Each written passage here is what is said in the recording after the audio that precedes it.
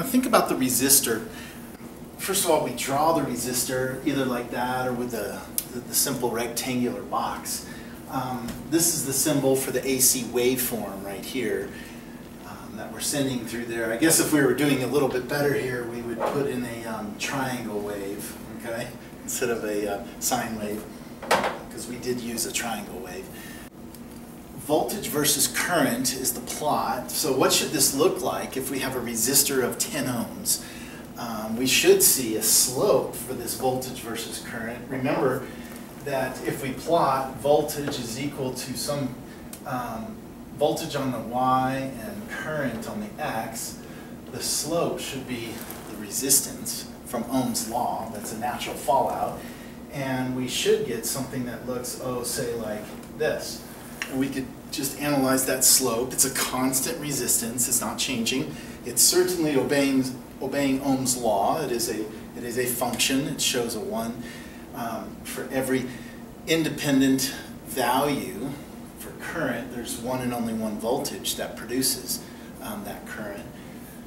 I know that word produces, I just kind of switched the dependency and independency. But we plotted it this way, voltage versus current, so that the slope is simply resistance. What happens with each resistor if I plot 33 ohms on this same graph? 33 is bigger than 10, and so what should happen to the slope on the graph? Yes, you should see it steeper. And then finally, if we do 100 ohms on this graph, we should see it even steeper still, where each resistor plots on voltage versus current as a straight line. Slope is resistance, so the slope should get steeper with each higher resistor. Okay?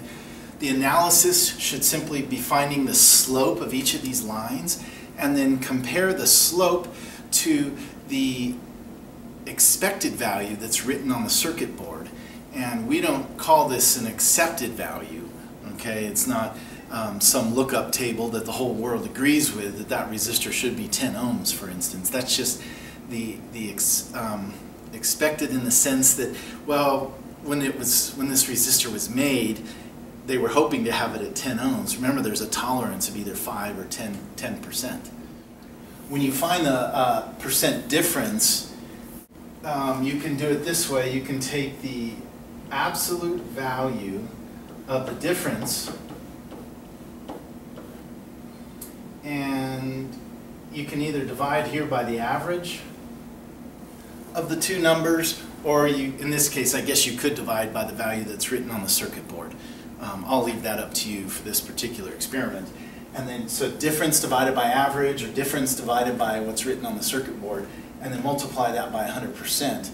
So you're going to state, my 10 ohm resistor, I measured the slope to be this ohms, and the percent difference is this.